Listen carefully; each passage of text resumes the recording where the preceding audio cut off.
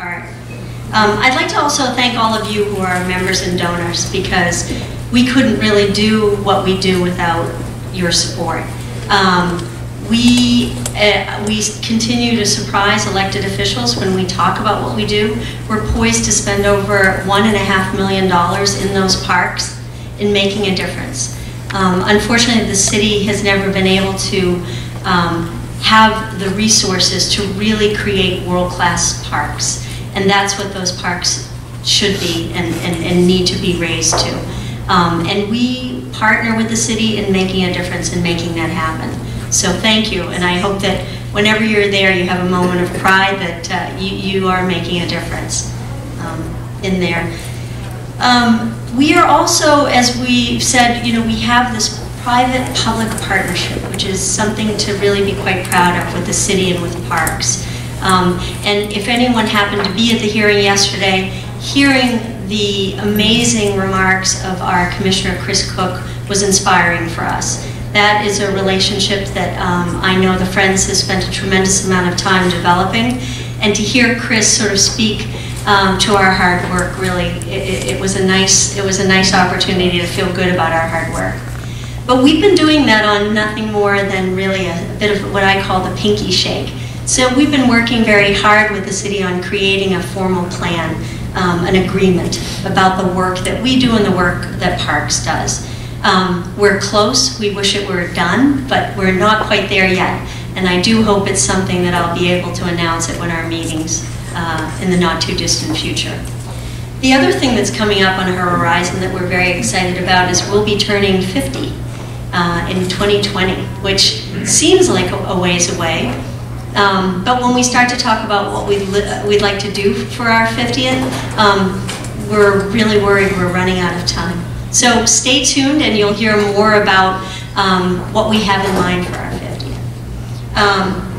One of the things I was hoping to have a chance to talk to you tonight was about Linda Cox, who is a longtime member and active person within the Friends. Many of you may know. Linda has agreed to take on our Legacy Society, and some of you may be Legacy Society members. There are people who have made bequests and gifts to us in wills or other structured giving, and we're looking forward to partnering with Linda in sharing a little bit more information about that type of advocacy and donating for us. But anyway, Linda couldn't be with us tonight, but we will have some brochures outside. It's just another way that helps us fund all the work that we do. But you don't want to hear from me, but thank you again. And I'd like to turn it over for a moment to our Executive Director, Lisa Visa.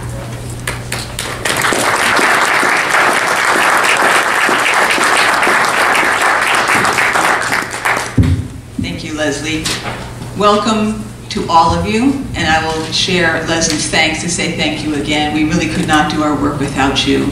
So I want to give you a little snapshot of what we did do with your wonderful support this last year. As Leslie said, we are on course to spend about $1.8 million in parks care and public programs in this year, and next year we are budgeted to do over $2 million. So it gives you a sense of how important the work is and how much it costs to do. And as Leslie said, we are essential partners. The city has never been able to do it alone, and cities don't do it alone. Public-private partnerships are critical in every urban park in the country. But what did we do? A couple of things. A lot of our money, probably about $500,000, between a quarter and $500,000, goes into the living systems, the trees, the turf, the soils. It costs a lot of money to keep an elm tree alive and fight against Dutch elm disease, so a terrific amount of money goes to that. With the support of the Joan and Henry Lee Sculpture Endowment, which many of you made possible, we did sculpture conservation work. In the Common, we conserved the Soldiers and Sailors Monument on Flagstaff Hill, and the Founders Memorial. A couple of things we did in the garden were the George Washington statue and the Japanese lantern. And in the mall, we did the Women's Memorial. And that wonderful memorial turned 15 this year. They had a wonderful celebration of the Women's Commission there. We also partner with the Linda Hand Society, which is a charitable organization founded by Edward Everett Hale. And we celebrated our restoration of the terrace of that statue. It's I see Stephen Jonas. And thanks to Stephen and Cheryl, we were able to do that work. It's the monument that you see when you cross the mid-block crossing of the Common, Charles Street from the Common to the Garden, and Stephen visits this sculpture every day, and if we have a bad winter, he's going to be very frustrated because the Parks Department may not plow to get to that sculpture, but it just shows you how important each of these monuments are to each of you. So we had a celebration to celebrate our restoration of that terrace and the 125th anniversary of that organization. We also enjoyed our 7th season on Brewer Plaza with a celebration of the 150th anniversary of that fountain. It's the first piece of public art that landed on Boston Common, and it was a wonderful celebration. We invited the 5th grade from Quincy School in Chinatown to write poems celebrating the fountain, and some of them read those poems that day. It was a really wonderful day. It inspired us to do an annual event every year to celebrate the launching of Brewer Plaza, so watch for that next year. I want to recognize all of you who volunteer. Now, one thing we don't have in our parks is a lot of invasive species to pull and weeds. I mean, if you go down to the river, you can do that for years. If you go into the woodlands of some of our parks in the city, you can do that. But we do have some things that are important to do. And I want to recognize the Rose Brigade, which celebrated their 31st year in the Roses and had a celebration of their annual party this week. The Border Brigade, which is now in their 3rd year, and the Untold Stories of the Public Garden, our docent program. Is anybody a member of one of those initiatives here? If you would raise your hand. Thank you so much for your volunteer support.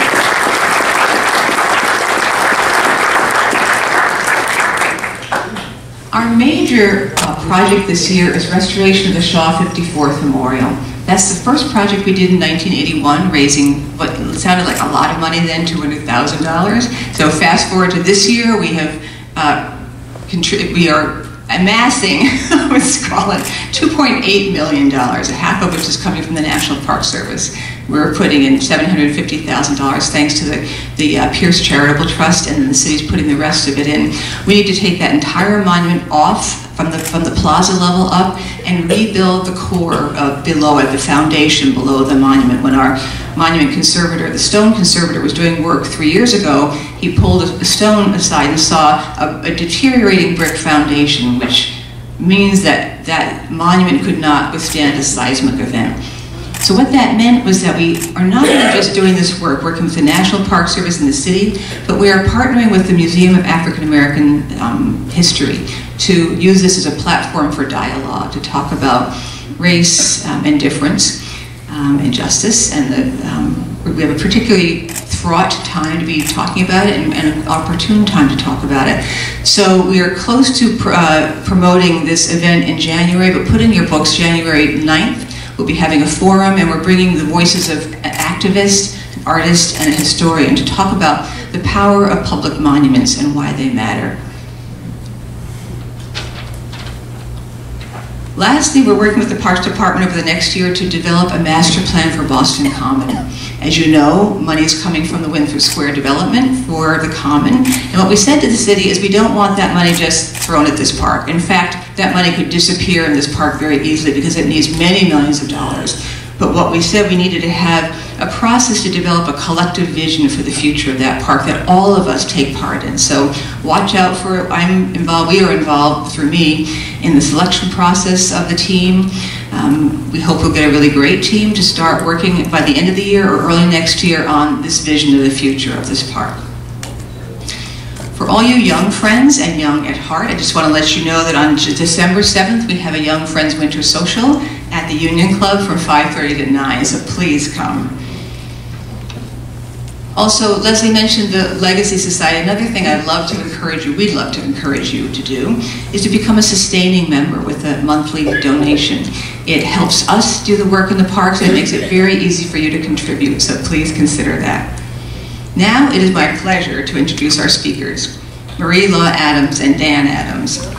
Marie and Dan are founders of Landing Studio, an architecture and urban design practice. Their work is focused on the design of industrial and infrastructural systems in cities through vehicles such as shared use landscapes, buildings, festivals, and light installations, and you'll understand more about this when you hear from Marie and Dan. Dan is the director of the School of Architecture at Northeastern University, and Maria is a lecturer in urban design at MIT. Maria and Dan will be presenting the vision they have developed for Charles Gate with the Charles Gate Alliance, and I want to recognize Randall Albright. Thank you for being here. Randall's one of the leaders of that effort. It's now almost 2 years that you started the Charles Gate Alliance, so they are one of our new green space partners. It's wonderful that you did grab that neighborhood and say we need to revitalize the Charles Gate neighborhood and knit together 3 historic parks, Commonwealth Avenue Mall, the Fens as part of the Emerald Necklace, and the Esplanade. And our Commonwealth Avenue Mall Committee Chair, Margaret Picorni, has been very involved in this process. So we are excited to hear these ideas, and now I'll turn it over to Maria and Dan.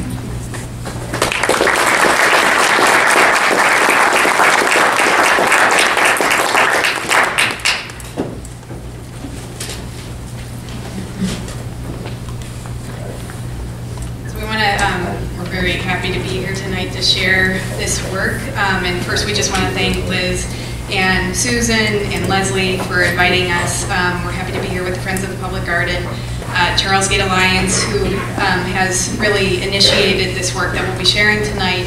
The Emerald Necklace Conservancy has also provided a lot of guidance and support on this project, and the Solomon Foundation has provided the initial funding, matching grants to hire us and begin the planning process for Charles Gate Park. And then the DCR and the DOT, and we'll talk a little bit more about how this is really a place where a lot of things in Boston come together, including the DCR and the DOT.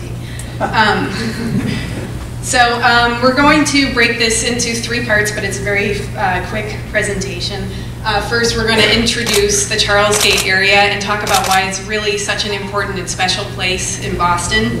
Second, we're going to talk about infrastructural landscapes, which was really something that we see was part of Olmsted's vision for Boston and how that can be sort of updated today at Charles Gate through some other project ideas. And then the plans for the future at Charles Gate and the kind of vision that we've been working on with the Charles Gate community and the public agency and local elected officials. So anyway, I'll start with where is Charles Gate. For anyone who doesn't know, it's the area that's outlined there in pink. And as Liz was saying, this is such an important place in Boston because it's where the ComAv Mall comes together with the Fens and the Esplanade. Charles Gate was originally designed as the piece of the Emerald Necklace that met to the Charles River and connected back to the Fens and really was an important hydrological aspect in the park system and a very important mobility part of the system in terms of making these connections between the Commonwealth Avenue Mall and the Fens. So a big initiative of this project is to knit those things back together. And so we'll show here, again, the really important place of Charles Gate Park is right there. It's where the Muddy River meets the Charles River. And in terms of water quality issues, urban flooding and stormwater management, it's the place where everything really happens. We'll show a little bit more of that in a minute. And then we think this is an interesting drawing where it really does show this park as the kind of keystone of those open space systems in the city, which have been over the time fragmented from each other. When Charles Gate was first designed by Olmsted, the neighborhood was one of the most desirable neighborhoods in Boston. These are some of the historic park postcards from one of the founders of Charles Gate Alliance, Parker James. But you can just see it was a really kind of picturesque neighborhood. You can see on the upper right here that the Muddy River was actually something like a pond here as it connected to the Charles River. And anyone who has been to Charles Gate recently knows that that's not at all what it looks like today. And it's really, a lot of it is due to the construction of the Boker Overpass. So in the 1950s, Sturrow Drive was created, which cut the Muddy River off from the Charles River. And then in the late 1960s, the Boker Overpass was built. And you can see the kind of march of the pylons right through the center of the parkland. The Muddy River itself became highly constricted when the overpass was built. It was no longer a series of ponds that managed the stormwater and created this really beautiful open space in the city. And it became something that really separated the neighborhoods of Charles Gate and made it a sort of no man's land. However, something that is maybe not as well known, or is even surprising to some of the people who go to Charles Gate every day, because not much of this is left anymore. Even when the Boker Overpass was first built, Charles Gate was designed as a park. There was a plan with Maurice Gary, landscape architects. Ben Gary is still in practice today, to create this planted space underneath the overpass. And so Dan and I always talk about how there's a lot of highway underpass projects happening today. It's not a new idea. This actually happened back in the 1960s to kind of try to create a space for people underneath the overpass. But there were some problems with the design, and over time, and I'll just kind of show some details of it, there was Pachysandra that was planted underneath the entire overpass, regardless of whether it was under the shadow of it. Everywhere along in the whole landscape was Pachysandra. But since then, the park has been kind of bit by bit taken away. There were lighting features, benches, all of the plantings over the years have been removed from the park. So this is just some evidence of the kind of disrepair and neglect that you can find around Charles Gate today. A lot of graffiti, broken sidewalks, and that sort of thing. And then the whole environment is very kind of desolate and uninviting. And a lot of the reason, we'll kind of argue, is there was a lack of kind of integration between what was happening above and what's happening below. So anytime any kind of maintenance had to happen on the overpass above, the machines were brought in, destroyed the landscape, the plantings were taken out, and it was never really revitalized as a park space. And so we want to start to look at that as a place that's sort of designed in concert with the infrastructure system above, and to see how we can make those two things more synergistic in their relationship. This is a really complicated site. So this map here is from a dredging project of the Muddy River in 2002. What's very interesting about it is it starts to show all the different jurisdictions that come together at Charles Gate. So Mass DOT maintains the infrastructure above, and then DCR has jurisdiction over the landscape below, which results in some of these kind of disjunctions where you have the overpass and all the stormwater runoff from the overpass discharging directly into the Muddy River here, which creates a lot of water quality issues with all of the heavy metals, sediments, and so on coming from the roadway right into this water course. The Muddy River itself was really never a fast-moving river. It was a tidal marsh. And so this area is actually just very, very flat. It was a marshland, and so there's not very much of a gradient between upriver and the Charles. And so the water is very slow and stagnant, which kind of exacerbates the issues with stormwater quality with all of that coming from the highway above. So this is what we see almost all of the time at Charles Gate. Lots of evidence of water quality problems, which is a really big concern of the local community for very good reason. Duckweed blooms always happening after rain events because of all of the nitrogen and phosphates coming into the water. You can see these outfalls from the streets sewer system surrounding, and then the untreated water from the Boker Overpass above. You can also note the nature of the riverbank here. It's paved, actually. So there's a lot of issues, paved, and in some areas it's very heavily compacted dirt. So everything that any drop of water that hits the ground here goes immediately in. There's not very much treatment. There's no space for habitat. It's not a great environment for animals, and so this is something where we see there's a lot of room for improvement at Charles Gate.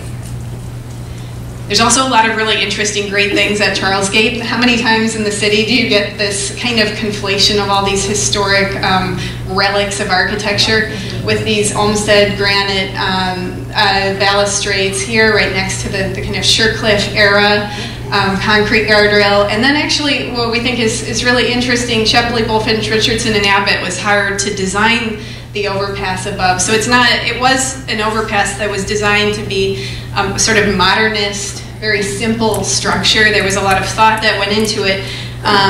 It ended up bringing a lot of problems to the area, but there are these interesting moments where different eras of thinking kind of come together on the site. And then things like this here, this was the Fens Pond Bridge that used to be the historic water line with the Charles River. This is almost impossible to get to. You have to kind of crawl around some of the bridge structures. And it's this amazing, this is the view from it, this amazing kind of terminus of the Muddy River as that enters into a series of culverts and goes out to the Charles. These are the kinds of places we want to bring back into the Charles Gate community and open up for enjoyment. And it shouldn't have to take, you know, some special urban explorers to get over to this kind of space in the city.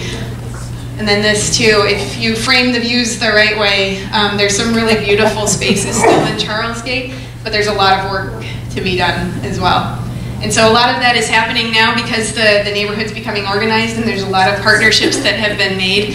So the Charles Gate Alliance has started to work with the Emerald Necklace Conservancy, and all of these groups, including the Friends of the Public Garden, has been supportive as another partner group. And so this Charles Gate Alliance was established 2 years ago. They've been doing a lot of really good work, and what we've been doing over the last year is coming up with a plan for the future, which we'll talk about in a minute. This is a completely community-led process. We've done 5 public meetings now. This was some images of the first 4, where we're trying to establish what are the priorities for Charles Gate Park. And those really come around the idea of improving the quality of the water at the Muddy River, reconnecting the park system, so bringing better mobility to the area, celebrating these really interesting historic moments that all kind of happen here at Charles Gate, and then bringing activity to the site. You can see it's a very uninviting and sort of neglected space right now. There's a very enthusiastic community of dog owners, and so a dog park is something that we can really see enlivening the space, and there's a lot of other opportunities there. So Dan's going to talk about some ideas. Yeah, so we'll just jump to a different site, just talk about a couple things, because I think one of the most remarkable things about the Emerald Necklace, and I'll say, so I was mentioned, like, I'm the director of the School of Architecture at Northeastern, and I can testify that literally every single student of landscape architecture, urban design, and architecture in the country and in many parts of the world study the Emerald Necklace as a model of landscapes. It's in every textbook. We certainly bring all of our students there. And the reason for that is because Olmsted pioneered this concept of green infrastructure before green infrastructure was even a recognized phenomenon in the city. So he wasn't just looking at landscapes in maybe the conventional sense of, oh, they're beautiful and they're great for recreation, but that they provide sort of incalculable value to the urban environment. It's about health, it's about social well-being, it's about habitat corridors, it's about managing water, it's about helping people breathe. They have just such a fundamental infrastructural value. And that was his idea in the 1880s, which is ironic because it's in many ways what we're trying to rediscover today, sort of after all these, to be honest, kind of mistakes and things we're trying to learn. And in many ways, what happened after that period is this kind of radical divorce between landscape systems and infrastructure systems, where in fact the city almost becomes like a designed abuse of this environment, as opposed to being designed in concert with this environment. And so this is an example of one of those maybe abuses, I would say. So it's always sort of amazing because like everything in this photograph was the Atlantic Ocean, for example. This is a photograph of the Atlantic Ocean 200 years ago. And obviously a lot of things have changed. So this is between the South End and South Boston. And it's not at all dissimilar from what we're facing at Charles Gate. So at the north is the I-93 corridor, and down south is all the train tracks going into South Station, and in the middle is Four Point Channel. And I think what's often forgotten is that these things are inherently married. We think of them as so like separate from each other, but it's one system. And in many ways what unifies them is the water. And so this was a project we undertook from which I think we learned a lot of lessons that we're now trying to apply to Charles Gate. So this is the landscape under I-93. And sort of different than Charles Gate, what was amazing about this landscape is there were no people. It was designed intentionally to try and keep people out because people were perceived as like a problem. It would just lead to crime and violence and negative things. And in fact, as anyone would predict, by keeping people out, exactly what it led to was crime and violence and problems. So the philosophy was changed. It said, how can you get people in?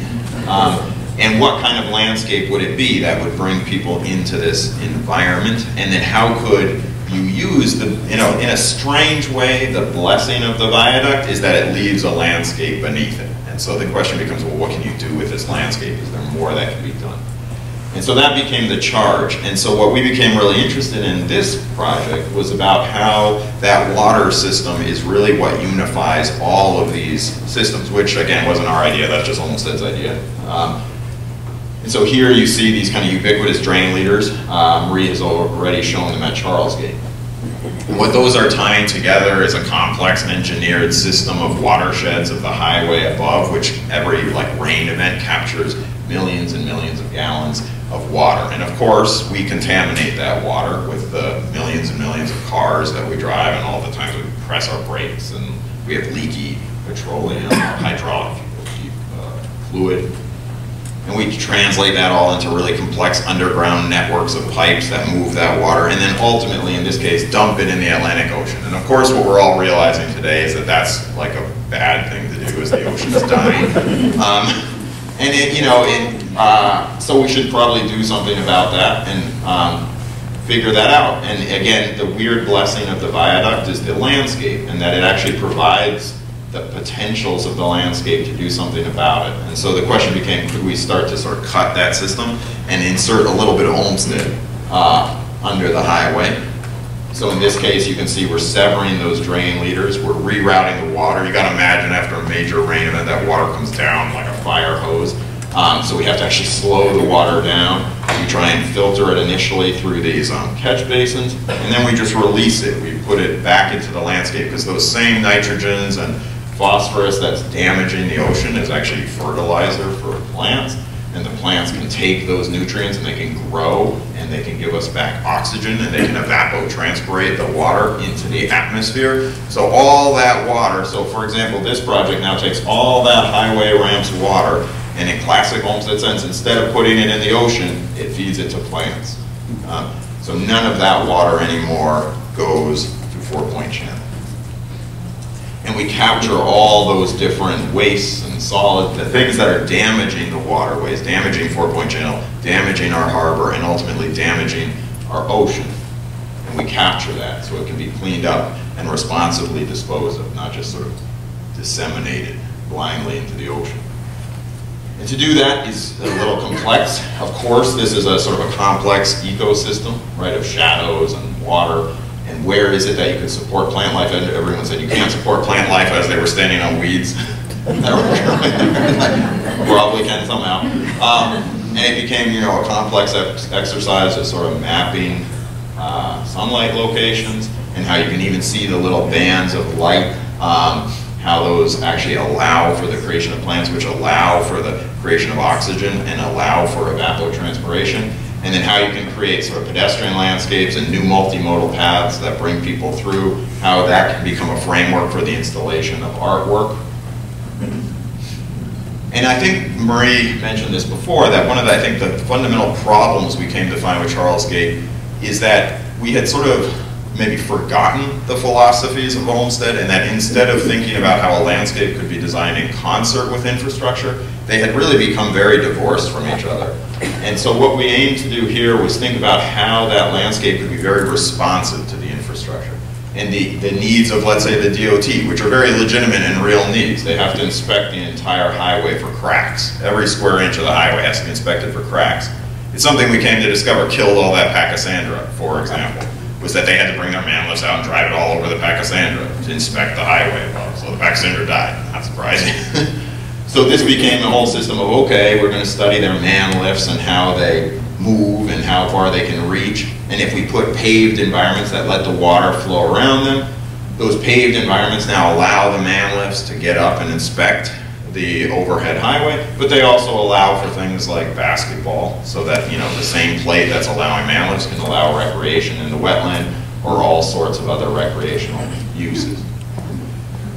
So again, it's a radically different landscape, but the question here becomes, how do we start to translate those ideas now into this, in a way, very remarkable site? Because while at I-93, it was about creating an environment that no one had ever been in, had never been conceived of park. It's like, how do we sort of recreate the park given this new infrastructural paradigm?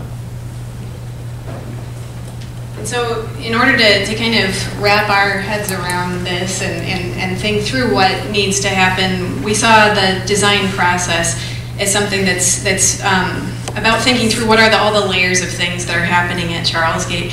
So this is a diagram showing all of the different conditions along the water's edge. So some of them are paved with granite, some of it is heavy compacted dirt, and others are more kind of concrete paved areas. So eventually the idea is to start to take some of that away and renaturalize the shoreline. The other is to look at that whole sewer infrastructure and how the roadways are feeding into the Muddy River, how the highway or the overpass above is feeding into the Muddy River, and where can we intervene in that system and bring all of that stormwater into the planted landscape area. And then the really important layer is where are all the historic plants, trees, bridges, architectural relics. They're all over Charles Gate, and those start to give us a little bit of a game board in terms of places we don't really want to touch anything at all. We just want to bring people to it and create the possibility to appreciate and enjoy the beauty, the little moments of beauty that actually are still there. So we want to kind of, this is that Olmsted Bridge that's right near the kind of end of the end of the Muddy River at the Charles. And by bringing in some new kind of small, tactical little bridge structures, we can make this a place that's accessible by people. And really, this rendering isn't showing very much at all because this is really what it looks like in the springtime. It's just a little bridge here that makes it possible for people to get there. And it's no longer a place that's out of sight and out of mind. So just like at the I-93 site, I mean, I think what Marie was showing a minute ago are really what I would call like designs where you conceive of water as the enemy, right? It's like water comes in the city and how fast can you get it out of the city? Here it's about how can we actually design these systems in concert. And so as opposed to a landscape that's about just flushing the water out as fast as possible, how do we actually reinsert these sort of dynamic environments that water can be fed to plants and those plants can in turn give us a park and the health of the landscape. These, for example, are efforts, so this is just our initial regrading plan. Essentially in the history of this site, as Marie showed before, it was a system of lakes that were then infilled. What we're trying to do now is start actually reinserting wetland constructs for sort of interstitial habitat and water management. This is the system of how we would start to grab that water from the city streets and from the highway and where it would actually discharge into that landscape. And then as was described, I mean, I think it can't be emphasized enough that in the history of this site, you could be in Watertown and ride a horse to Roxbury through a contiguous park system, which was a kind of an amazing concept. It's really the first of its kind green network in the city. And so the idea that when they built this connective infrastructure of the highway, it broke all of those landscape connections. How do we start to re-stitch it together with multimodal networks for pedestrians and cyclists? And then where is it that the DOT is going to have to get up in their man lifts and inspect again every square inch of the highway, and what are we going to do to accommodate that so that as we build all these connections we don't then destroy them simply because of what we have to do to preserve the infrastructure. And then so I guess what we're trying to describe here is this whole layered process of thinking about water management, connectivity, man lifts, and in the end how that starts to create sort of a game board or a sort of a palette of opportunities for recreation, which when you put these together, you fundamentally have a new park of infrastructure and management, recreation, and habitat. And I think it's important, a lot of times people sort of, I guess, overlook, we always say, like, wow, imagine if you could just create a 13-acre park in the middle of the city. Where else are you going to just find 13 acres? And it's been so fragmented and chopped up that I don't think it's sort of conceived of the city as this actually sort of massive and latent park, sort of lost in the heart of the city. So here again is another view of that idea where you can see the sort of armoring of the shoreline, again, where water is the enemy, get it out. You can see that in the 1960s they built these decorative granite walls, which while they're beautiful walls also have the effect of really fragmenting and breaking apart the landscape, so you can't kind of see what's going on behind. So the idea is to actually sort of remove that armoring, create interstitial environments between the water and the land, open those views. This is a little bit of that infrastructural design about how we can grab that water, reroute it from the ocean into plants to sort of fertilize the habitat space and ecosystem of the city. I think one of the interesting things for us is we're often in our work dealing with highly infrastructural environments. This is certainly the first time that we've confronted such an infrastructural environment on top of an Olmsted landscape. That's I couldn't think of another such environment in the world, in fact. And so what we've been looking at is surveying all the other parks of the Emerald Necklace to think about how these kind of new traditions of infrastructural management could be incorporated with the old. So how maybe sort of designs we've invented at places like I-93 could be translated to like the Olmstedian grottos of things like Franklin Park. So that you're seeing here, for example, this person sitting on the idea of one of those grottos as the water is moving into an interstitial landscape that allows for the filtration, allows for the evaporation and the evapotranspiration. Yeah, I think like that bridge on the corner there is actually the Newbury Street terminates right at this site, and how could Newbury Street be connected into the Charles Gate? And how, with slight manipulations of that landscape, could we start to encourage new forms of habitat? Like we've brought onto our team a river restoration ecology firm that's all about how do you literally design a river to accommodate what species. So for example, we know that this river has migrating herring that come from the Charles River. It's like the really daring herring that make their way up. So like maybe there's like 5 herring today. There should be literally 1 million herring a year migrating up the river. So we've been working with geofluvial morphologists and river restoration ecologists, working with an underwater photographer who's documenting herring runs in Plymouth to say this is what we should have here. Like this is the environment we should have. We have migrating, we actually have turtle egg-laying habitat all along the river. So this is that armored shoreline, and this, I mean, I think this image is one we always really like because it really sort of sums up that ambition. I mean, in the end, this is actually what infrastructure should look like. This is what, in the era of Olmsted, infrastructure looked like. This is, I sort of joke, like, this is what a pipe can look like. This is actually a pipe. I mean, I will say every single drop of water that falls in, falls in Brookline or falls in the Back Bay goes to the Muddy River. That's the genesis of the Muddy River is the city. So this is a piece of infrastructure. It served us. It doesn't have to be a simple pipe. It can be a habitat for turtles to lay eggs, and for migrating herring, it can be a place of recreation, and it can be a place of health. So thank you.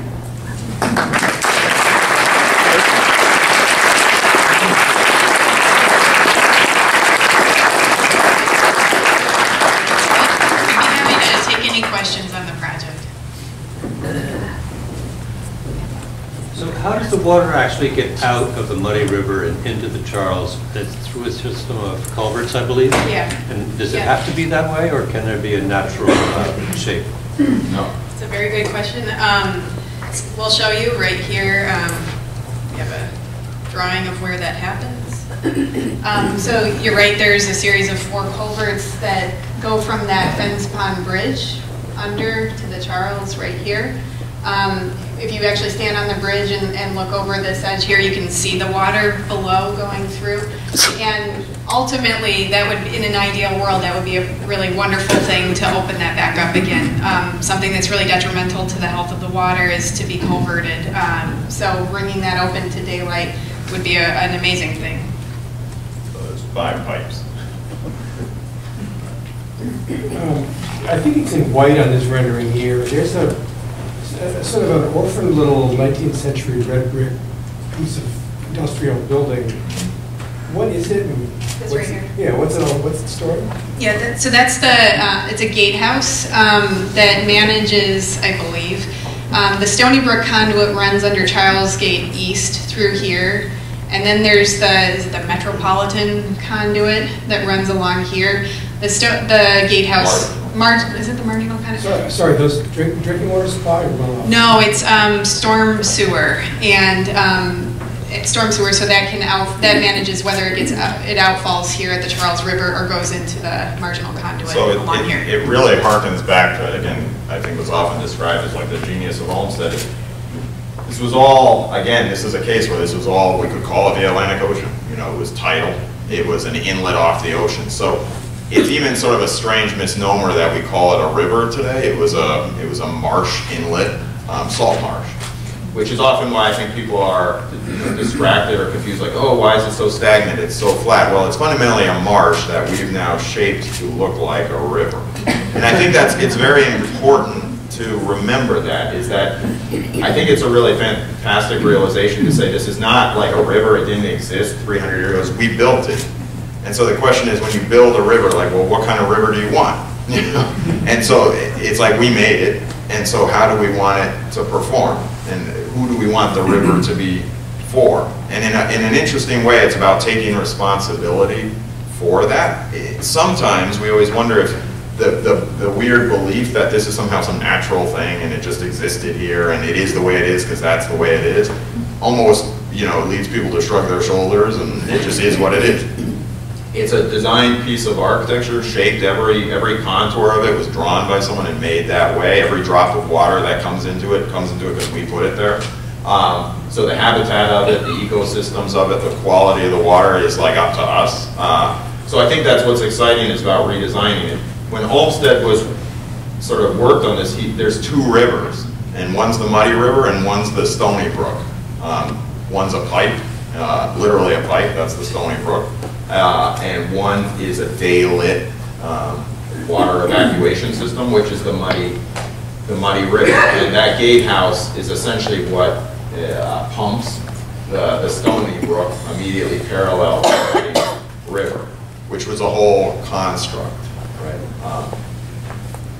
And it diverts it to the marginal conduit, which then sends it to Deer Island for sewage treatment. Two questions. One, given the very shallow gradient you've described in the area, how can you manage to avoid the algae blooms that you saw, or we've seen? And the second question is, in the broader plans of the city, in the anticipation of generally higher water levels, have you contemplated using this as a flood catchment area and flood management resource? Well, sure. So, I mean, first, the issue of the duckweed is a really interesting one, because on one hand, the duckweed is kind of like unattractive in its current context. On the other hand, it's sort of a strange cure of sorts. So duckweed occurs when you have an overabundance of nutrients, and the duckweed actually sort of absorbs those nutrients. That's how it grows, right? So in an interesting way, it's actually helping to kind of neutralize the chemical content of the water. Ideally, what we would be doing in that case is actually harvesting the duckweed when it blooms, because you remove all those nutrients.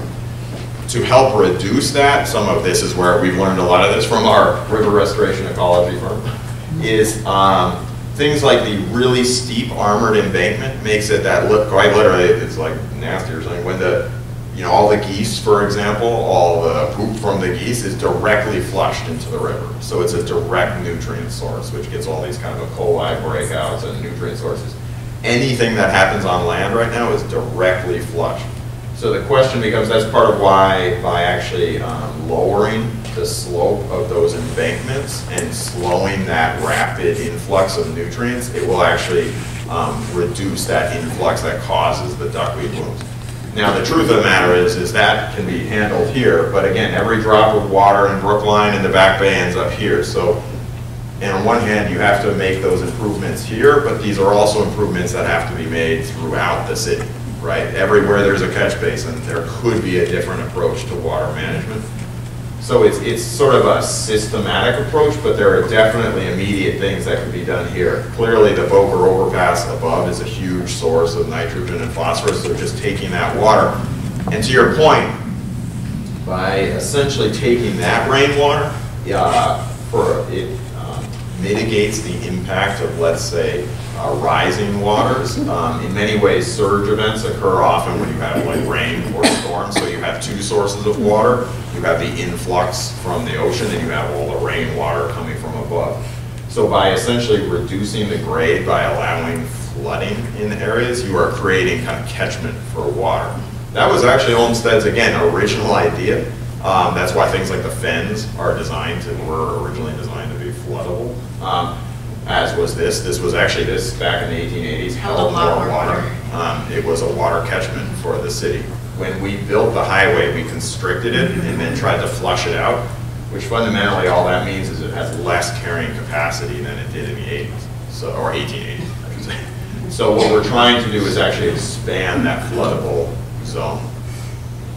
I know Fenway, T-Stop sometimes is flooded. Will this rectify that situation? No. It might help. You know? I think that a lot of the Muddy River restoration work is at least hoping to mitigate that flooding. It's an amazing hydrologic system when you think about it, because in the end of the day, again, this used to be a salt water marsh. It was tidal. It had a 12-foot tide change. So that's where the water, used to come from. Then we dammed the Charles River. And so the challenge is all becoming a major rain event that happens to be on a moon tide. The ocean happens to be high. There's nowhere for the water in the Charles River to go because the ocean's so high. Well, that water in the Charles River is going to back right up into the Muddy River. So it's all connected, and then all you're doing at that point is hope, you're waiting 6 hours for low tide. So then literally you can flush the city out. Which is why building a little bit more carrying capacity in the ground is helpful. But I mean, we're competing at the scale, like in terms of water management, you are competing at the scale of the ocean. You're competing at the scale of a moon tide. So when you're talking about the Muddy River, I wonder if you could explain whether there's been, some of your plans have benefited from the daylighting of the Muddy River that took place, and whether that's a model that might be recreated elsewhere on the river or in other places?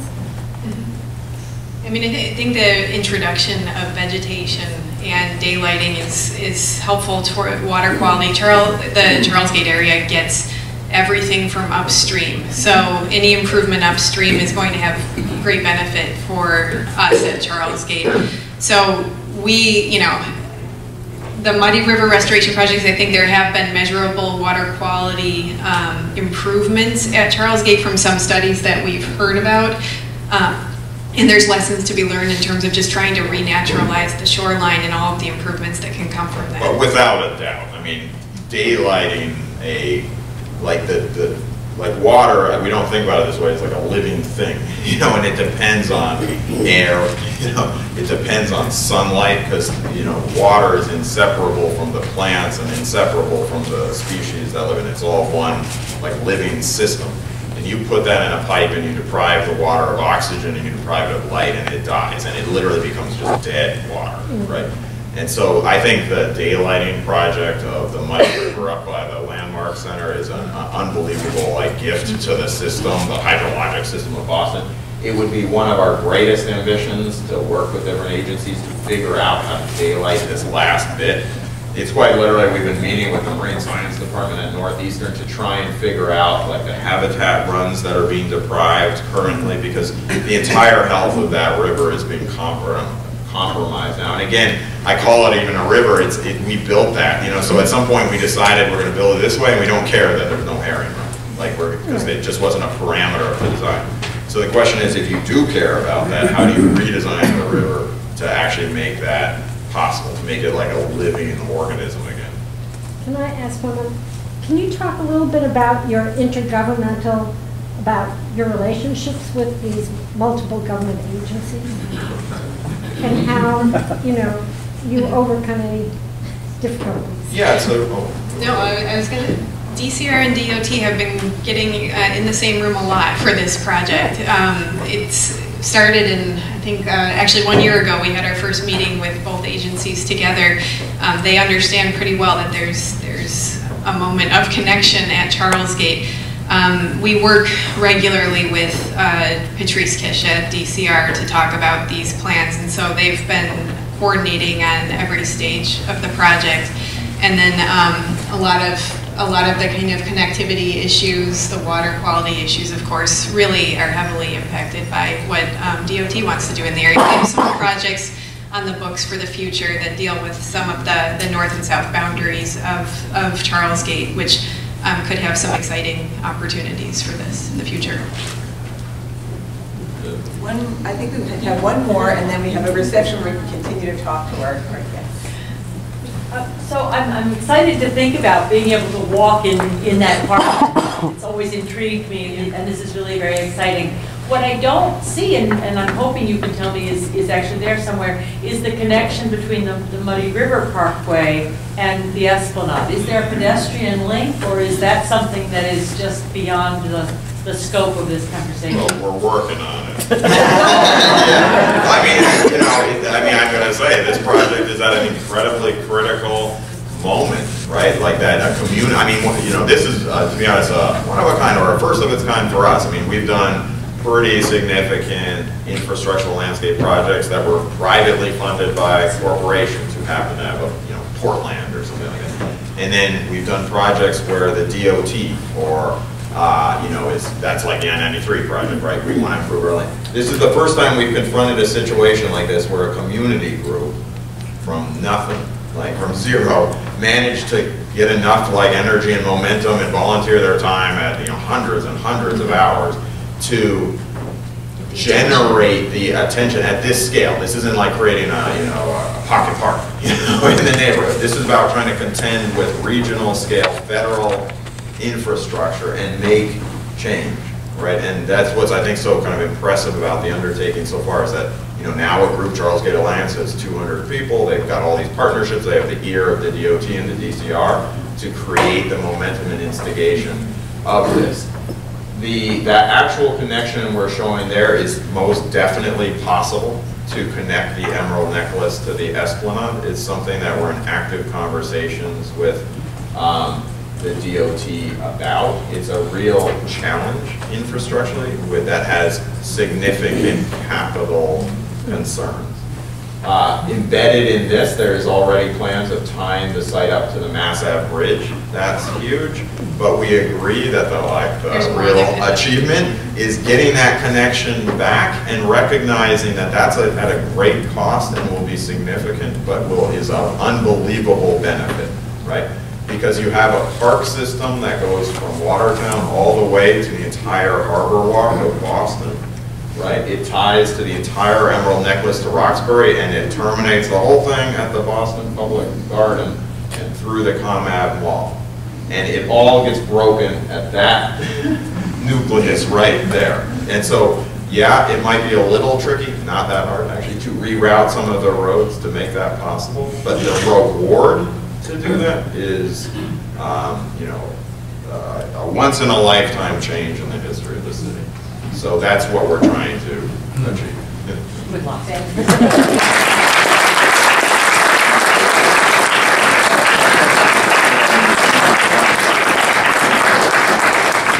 Incredibly exciting, daunting, and inspiring. So thank you so much, Dan and Marie, for that.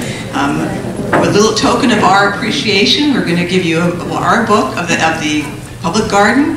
Olmsted came to Boston and said Boston has a common and a garden and a mall, and now it needs a park, which is what his 1,100-acre park was. So thank you so much. It's really wonderful. So we welcome you to our reception where we can have some food and drink and more conversation. Thank you.